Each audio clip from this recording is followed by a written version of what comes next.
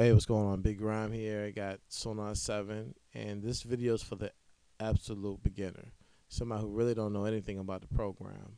And this also going to apply for like music creator, Sonar LE, or if you have like Sonar 2 or 3. Some of the features that I'm going to be showing you may not be in the smaller packages or the older Sonars, but this still give you a chance to kind of compare. You may, say, well, man, I really want those features in Sonar 7. I need to upgrade. Or now they have Sonar 8. I need to go and get Sonar 8. So, yeah, let's do this. Basically, when I turn on my Sonar, I get tip of the day. That's the first thing I get. And sometimes they give you some really good tips. Um, some people think they're annoying. If you think it's annoying, basically what you could do is click at this box down here, and it won't show up every time you start up Sonar. I leave it there just because I read it sometimes, not that often, but sometimes they give you some really good tips. So what you do is close, get the quick start, which is basically you can open a project. You click open, and then you search for the folder. Or if you've had several other projects that you've made before, you can come to here, open recent project, and you can just search it. And you can just search the project right here, and then click open right here. Or you can start a new project. And this is getting started. It just helps you, how to get started. Again, if you don't want the quick start, you can just click here, and it won't show up at, when you first start a Sonar. Basically, it'll be this. You'll get this. As soon as you turn on Sonar, you'll get this screen. You won't get those quick starts and all that.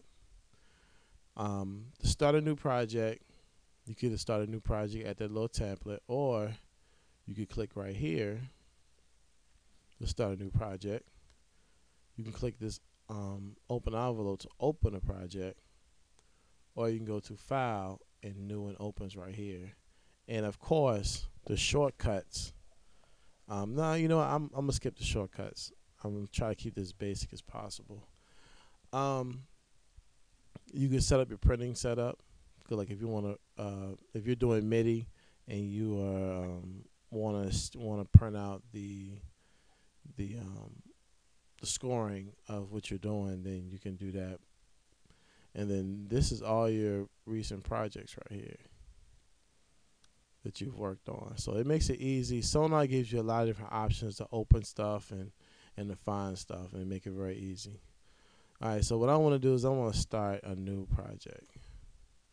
All right, it's asking me now. I can name my project. I can tell it where I want to put my project in. I can say where I want to put my audio, what folder to put my audio in. If I type in a name, Sonar does it automatically for you. They put it in the Cakewalk projects in your C hard drive. But let's just say, like, I don't like to name my stuff right away because I don't know. A lot of times I don't know what kind of project I'm going to work on. I might intend to do a hip hop track and then end up doing an R&B track. So I don't like to name it first. So what I do is I uncheck it. Here's your different templates. You got a 16 channel, 4-bus audio mixer, which is like a real mixer. 4 buses, 16 channels of audio. I'm not really gonna get into the buses and stuff too, because that's, like I said, that I'm trying to keep it as basic as possible. But basically, it's set up your projects the way you want it. Like if you want 24 audio tracks, boom, right there. Click on there, hit OK. It'll automatically load 24 tracks. And that's pretty much, I think that's pretty a thing that's on all the Cakewalk products, even like Music Creator and LE and all the smaller packages. I think you get that. You got 8-track audio, then you got blank, where it's nothing. It's just a project. You can load your own audio and MIDI tracks. You got classic brass, full orchestra, and stuff like that. Those are MIDI.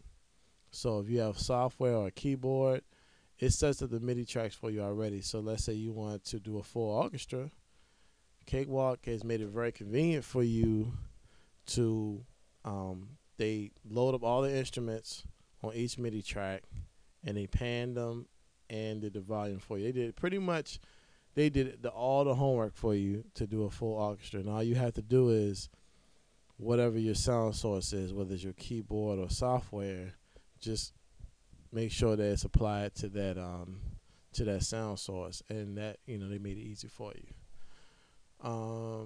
Then you got